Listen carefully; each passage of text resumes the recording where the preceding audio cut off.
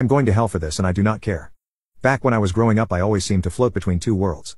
In school, I would be considered to be a quiet nerd that was left alone. At home hung out with a pretty rough crowd and was always getting into trouble. Between the drinking, the fighting, the substances, and other dumb shit I always tried to keep those two worlds separate. I got bused to a different school due to being special ed, so keeping the two separate was pretty easy for the most part. There were at times some bleed over. At times, I was in woodshop class and the style at the time was to have the Velcro straps hanging off the back of my high tops and another student grabbed them causing me to fall. He ended up in the hospital for catching a claw hammer in the face. Between having to deal with the psychological counseling and the trial I decided to avoid this kind of petty crap in the future. I sent the message and it was heard loud and clear. I pretty much had the reputation of don't F with him. When he snaps he is dangerous. As I cleaned up my drinking and drug use I figured I would leave the violence as well. Not that I was not good at inflicting it on people but quite the opposite. I was too good at it and having fed the darkness within, the high was better than any drug. Fast forward some years and I am attending a local community college and while I am no longer running with the same violent crowd but I still see them every now and then.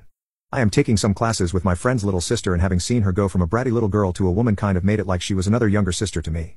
She had started dating a guy who I knew from reputation to be a real piece of shit from high school. This guy was a year younger than me and the rumors floating around was the school did nothing about how he would grope females in the hallway because he was the star WR for the football team. He lost his scholarship to the state college due to his grades but the rumor was he had a few assault allegations that were swept under the rug. I inform her of what I know about the guy but she does not listen to me. After class, I approach the POS to inform him that his girlfriend is someone I think of as a little sister and to tread lightly. She attended a school function with POS and then she was missing from all of her classes for the next week so I drop off the notes at her parents' house. I found out POS had roofied her drink, took advantage of her at the function, and left her there under the bleachers for people to be found.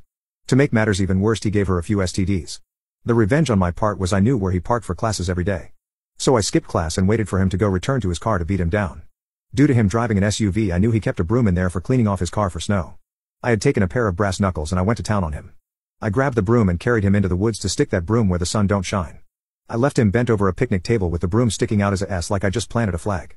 I stroll into the local pharmacy to pick up some hydrogen peroxide to clean off the blood and I go visit her older brother at the prison to give him a heads up. I tell him what happened, what I did and to keep an eye out for him on the inside.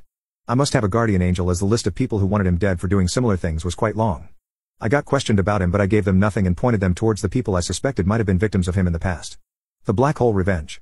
I made a few inquiries into where this POS was going to be sent to once he got out of the hospital. Turns out he was going into one of the camps at the same prison the older brother was at. Even though it was a different unit it was still close enough in the sphere of influence that he could be gotten to. I was given a few names to make contact with and drop off some cash for the commissary to grease a few wheels to get at POS. I figured that he would have been shanked and it would have been done with him. Turns out POS was gang assault by 10 guys, one of which infected him with HIV. They slit his rectum to make it wetter and to increase the possibility of infection.